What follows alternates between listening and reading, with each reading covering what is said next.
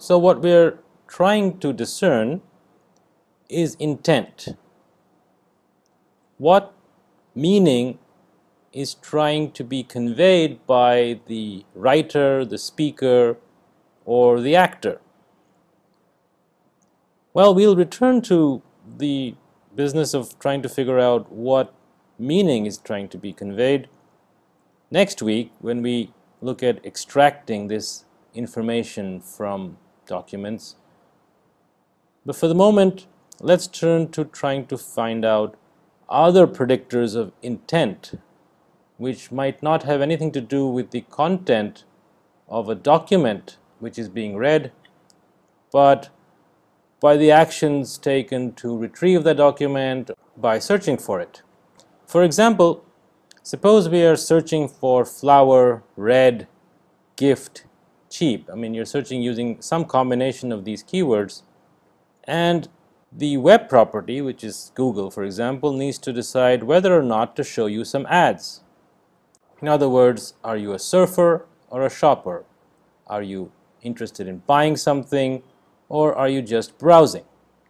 Let's see what I get when I search for cheap flowers. Clearly, it thinks that I'm trying to find some flowers to buy. On the other hand, if I just search for flowers in red, it shows me a whole bunch of red flowers and no ads. Somehow, Google has figured out that if I'm searching for red flowers, I'm most likely trying to find out some information about flowers rather than buy some flowers. How might it have figured this out? One way is by looking at past history. What do people searching about red flowers normally do? Do they buy stuff or do they not? On the other hand, people searching for cheap flowers or a gift using flowers, do they buy or don't they? Learning from past experiences is something that we do all our lives. The field of machine learning is all about teaching computers how to learn from their past experience or from past data. And as you all know, this is the heart of web intelligence and is what big data analytics is really all about.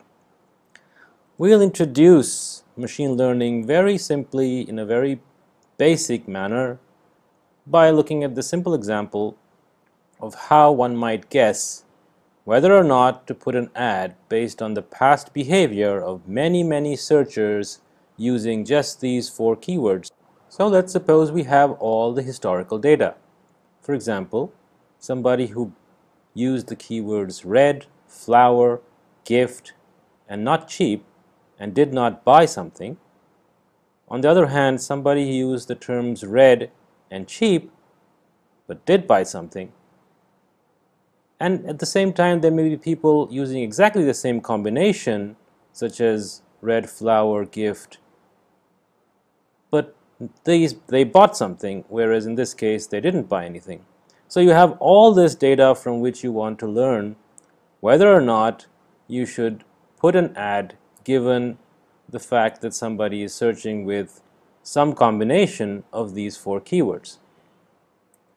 In the language of probability theory, what we really want to figure out is the probability of a buy action given values, yes or no, for whether or not the words red, flower, gift, and cheap are present or absent in the query.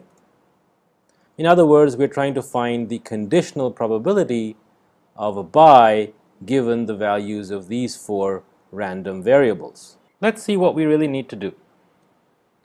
For each combination of keywords being present or absent, for example, all yeses, 3 yeses and a no, 2 no's and 2 yeses, we have the probability that there's a buy, and we would also like to figure out the probability for the same combination that there is not a buy.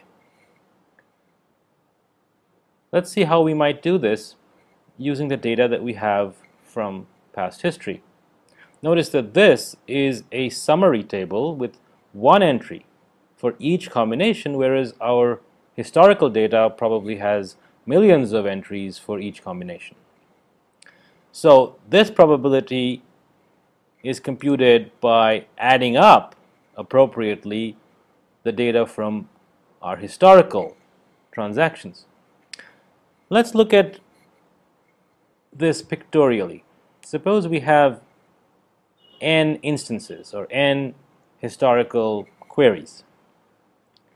In our cases, they had the keyword red. In F cases, they had the keyword flower. Similarly, G for gift and C for cheap.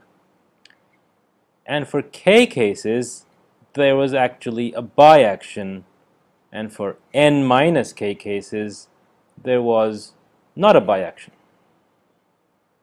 Well, let's try to find out what the conditional probability of a buy action is given that query had all the keywords present.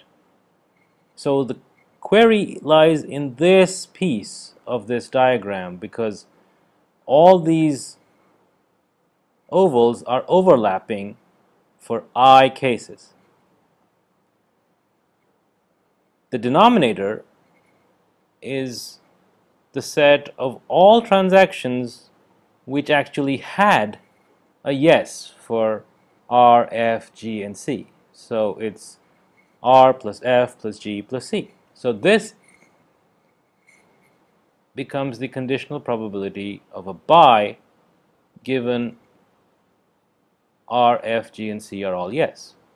Similarly, this part of the diagram, J, indicates those transactions, or the number of transactions, which had a no for exactly the same combination, R, F, G, and C being yes.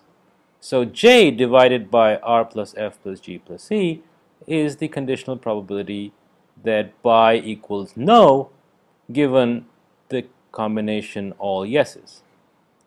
So it appears all we need to figure out is all these values for every possible combination, and we should be able to decide whether or not to put an add in front of a particular query sequence. The trouble is, the number of such combinations can be quite large. How many do you think there are for just 4 keywords? Obviously, just 16. But suppose we had 1,000 keywords, it suddenly becomes a very, very large number. Even for a few hundred keywords, it becomes extremely difficult to compute all these conditional probabilities. More importantly, when the number of keywords gets really large, there will be many combinations for which you never actually have any history. For example, you're quite unlikely to find a query which has red, flowers, and say MapReduce, web intelligence, all in one query. You will just not have such history. Nobody would be searching for this combination. So even if you had infinite computing power, you simply don't have enough history to compute all entries in this conditional probability table.